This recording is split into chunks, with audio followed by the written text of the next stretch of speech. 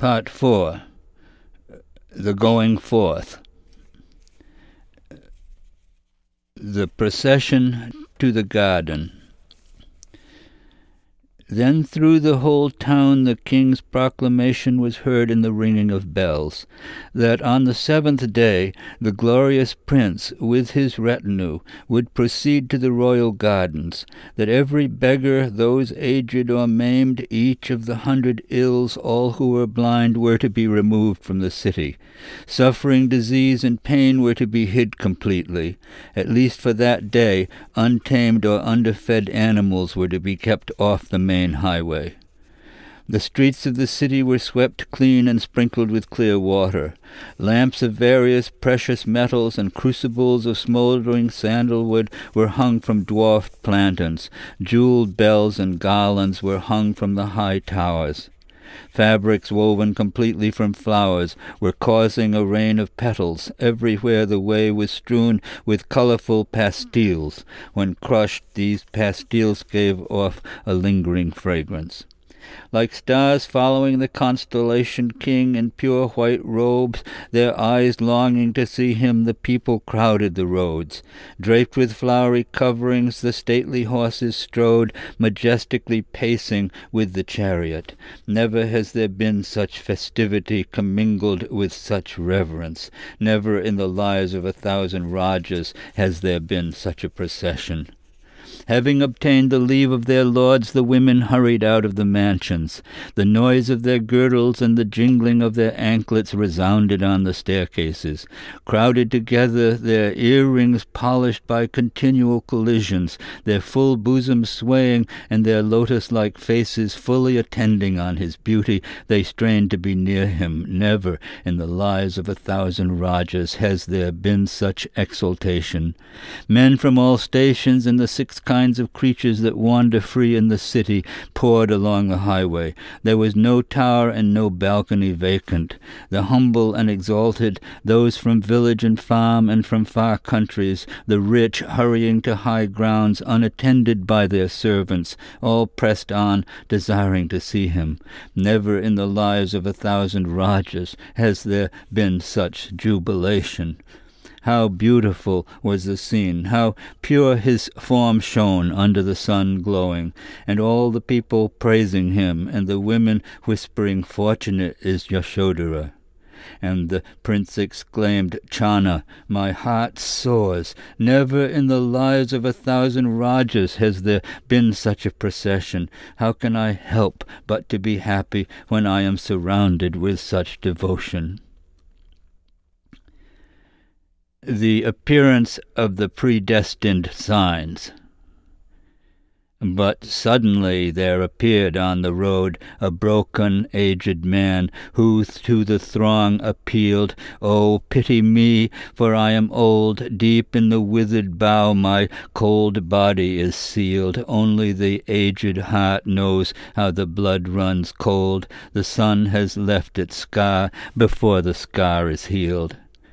The second, "In decay was my lone flowering. I lifted toward the sun, but the sunlit sky was grey. My opening petals all fell away. If any can, who still can pray, pray that the black hand end my pain today." And then a third, where dawn had seen him die upon that very bed that day, as if to mock their bold festivity and couple death, the lover and the bride, jounced forward in oblivious ecstasy, all garlanded with his pride. And the red tongues lashed at the sky. It is death they were crying, again at his treachery. Blame those who are blameworthy. "No," a voice replied, "death followed us on our journey. It was the darkness of the passage which betrayed me." What the air said. We die in fire or flood, and come again. The thick layers of mud shall turn to stone, and in the night the ocean of existence moves along the channels of the earthly zone, the only sound, the silent respirations of the moon. Cattle or hound crossing the desert in the sun, shall find their scattered bones upon the ground, and dying women crawling home shall gather from their tombs the weathered trinkets which the rain has sown. Indifferent and grey a gate stands on the plain, and generations come on it and go.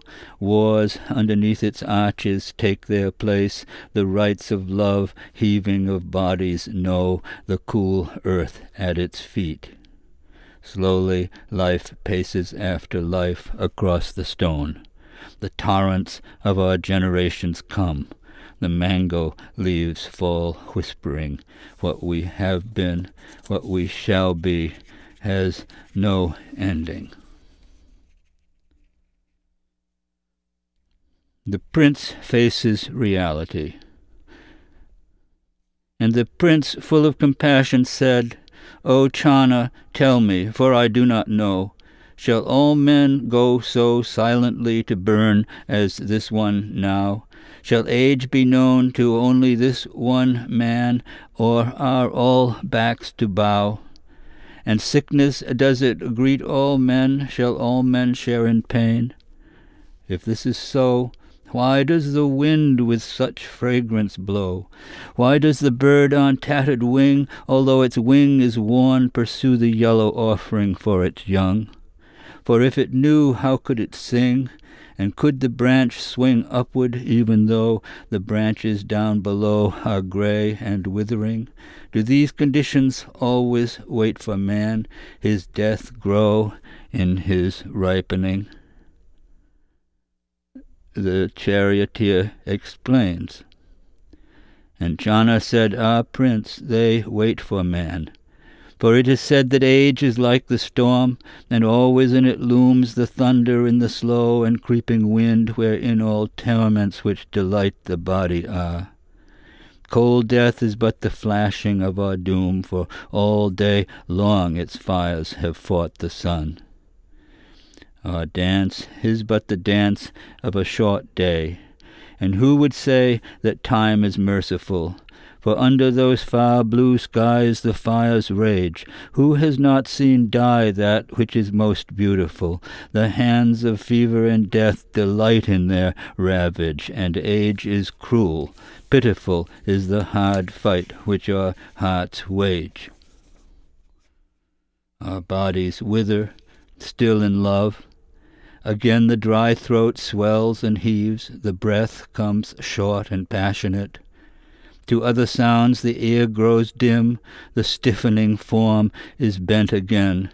Remembering its tears, the eye is watering, and the lips loose lying as in lovers' part. The legs, as though in love, draw taut, the body mimes its art in strange shakings. And careless of the flowers as we go, in formal gaiety we tread our streets, although a dark bird hovers in the sky.